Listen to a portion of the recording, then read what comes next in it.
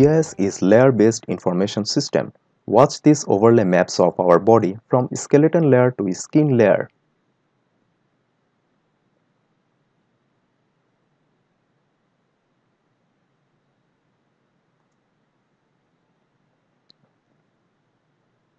Same as human body, GIS is similar layering mapped information in a computer to help us view our world as a system.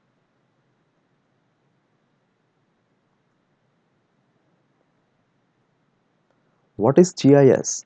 Geographic Information System is defined as a system that provides geographic location-based information referenced by spatial or geographic coordinates as well as collection of tools to maintain, build, and use electronic maps and associated database. So, any system that gives us geographic location-based information is known as GIS.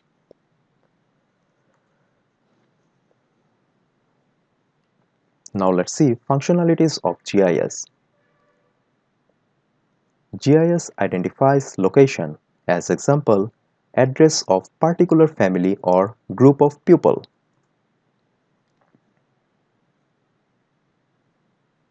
It locates areas, as example, land use and area boundary. GIS locates physical infrastructure, example, building, water body and sewer pipes.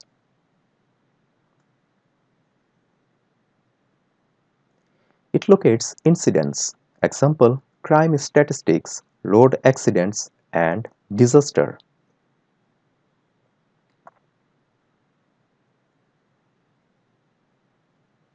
It locates quantities or densities, example, population and disease mortality rates.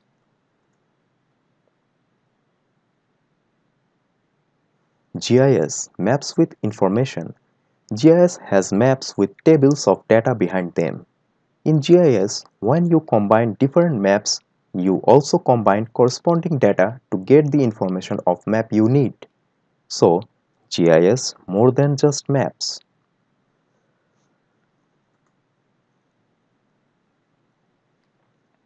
It gives the answer of quantitative questions to be asked from the map site. See the map.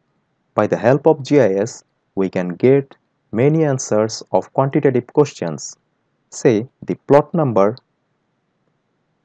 the owner name, the address, city, state, zip, property value, any type of quantitative questions answer we will get from GIS because GIS contain map with database. This data provides us information. From those informations, we will get this answer of quantitative questions.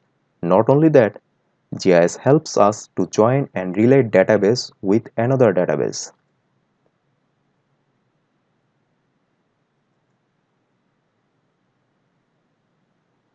Now let's see GIS components. These are the components of GIS: software, hardware, database, management and procedure, people, and network.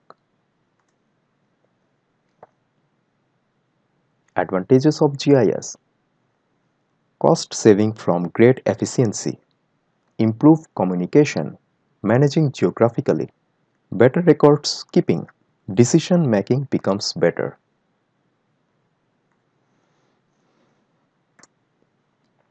Now let's see use of GIS. GIS can be used in many sectors including geography, information technology, banking sectors, marketing sectors, business sectors, transport planning, urban planning, economical planning, agriculture, environmental sectors, and many more.